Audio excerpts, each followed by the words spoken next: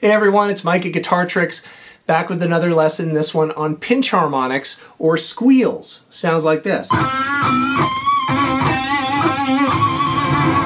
So what you're doing is you're picking a certain way to add some higher harmonics to screech out onto the note you're playing. Alright, so I'm using the 5th fret of the G string to demonstrate this technique, which is a C note. And the basic technique is that once you pick the note, you have to add in almost simultaneously, it happens really quickly after you pick the string, to just lightly touch the string with the edge of your thumb, just a little bit of flesh on there. So there's a couple ways that you can think about doing this. You can choke up with the thumb right on the edge of the pick so that it's right there when you dig in. Or you could also just try to flick your wrist as you are picking these.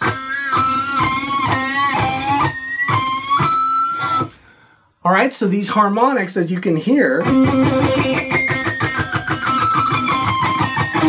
are all the way in this area, all on top of the pickups. Okay, so you can experiment with all sorts of different tones, all sorts of different effects coming out there.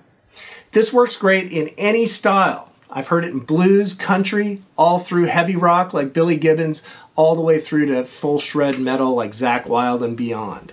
Okay, it works great on licks when you're improvising or playing some leads. Add a little bit of emphasis and a little bit of texture on to your notes that you're playing. Also works great with riffs. Okay, if you've got some single notes in a riff, you can really make some of those notes pop out. That kind of thing.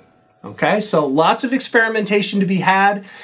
It's going to be a little bit frustrating at first until you get the hang of it, but just keep at it.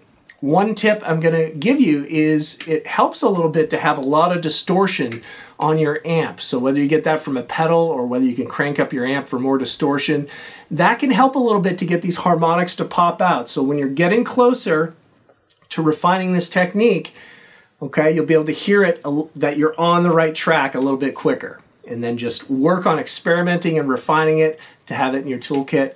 Great addition to all sorts of expressiveness. Hope it works out great. Have fun with it. We'll see you on the next one.